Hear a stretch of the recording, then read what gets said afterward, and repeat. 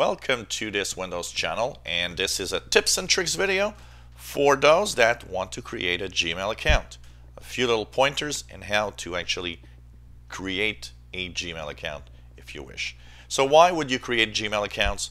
There are several reasons. Okay, first of all, for email purposes, your Gmail account will be an email that you'll be able to use.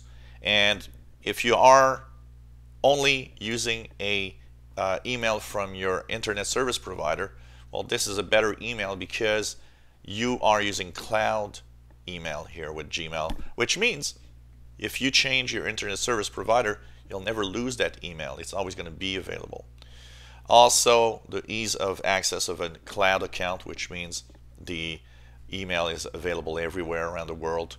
Also, all sorts of things can be linked to your Gmail. It could be, if you have an Android phone, your settings, you can sync your settings. You can do all sorts of little things that are unique to Gmail in Android. If you are, of course, even on an iPhone, you can sync calendars. You can sync the Google Calendar. You can sync your own, contacts and everything, even on an iPhone. Also, if you use Google Chrome as a main browser, well, having a Gmail means you can sign into your browser with that Gmail. That means all your settings in Gmail in the Google Chrome browser are now actually synchronized in the cloud.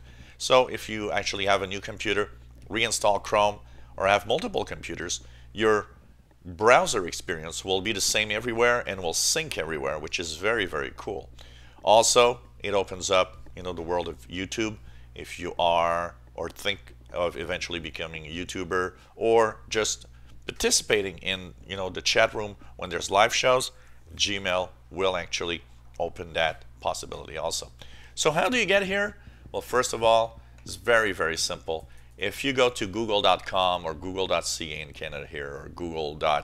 Whatever in your country, when you click Gmail on the upper right corner, you will have this page that's going to say, oh, create an account.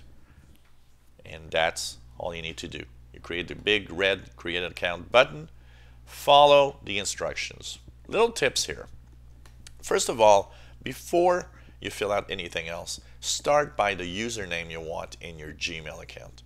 Now, this is probably the hardest part for a lot of people in not understanding why what they are actually searching for is not available. So people sometimes, as a tech guy, I've seen that often. People want, I don't know, purple monster at gmail.com, and they say, well, it's not available. So of course, if you try purple monster and check it out, it says it's already taken. And that's because there's hundreds of millions of Gmail accounts. That means before you, already millions of people have chosen a username. And very often the username you want is something that might be used by somebody else already. So be creative. You can use a mix of maybe your business name or your personal name, or something, that your cat's name, your dog's name, whatever, and do a mix of all of that is not too long, but that actually will at least work.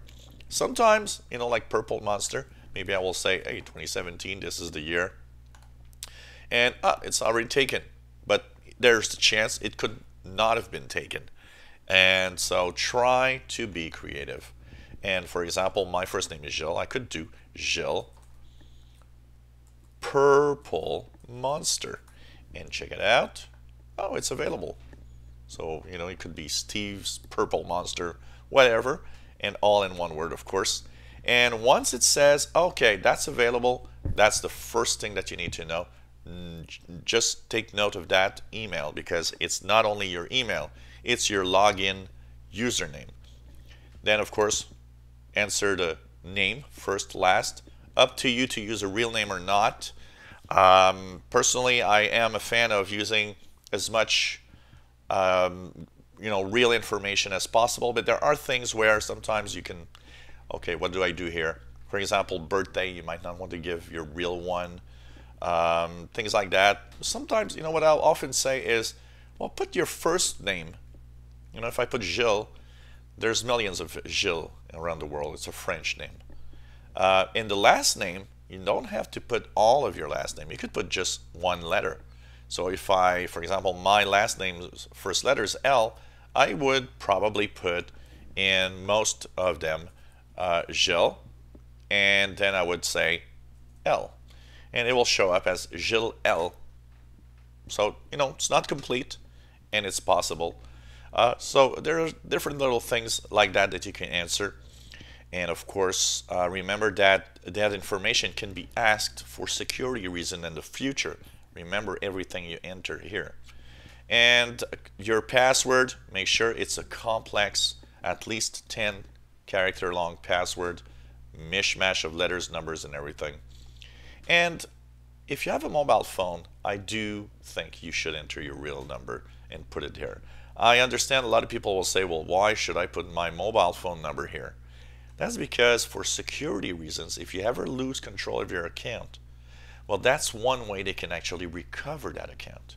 Also, if you want more of your protection, more security, you can activate in Gmail two-factor authentication. I have that on all my accounts. That is really cool because that means with your phone you can receive secret codes, or just, for in my case with my Galaxy S7 phone, I just answer a prompt that says, are you trying to log into your Gmail account? And I'll just have to tap the yes button on my phone, which makes it even more secure, especially when using a computer that you don't use usually. So that's how you do it. Follow the instructions. At the end, you'll have a fantastic Gmail account, and you will have the possibility to do a lot of things with it. So this is the little tips and tricks for today. How do you actually create a Gmail account? If you enjoy my videos, please subscribe, give us thumbs up, and thank you for watching.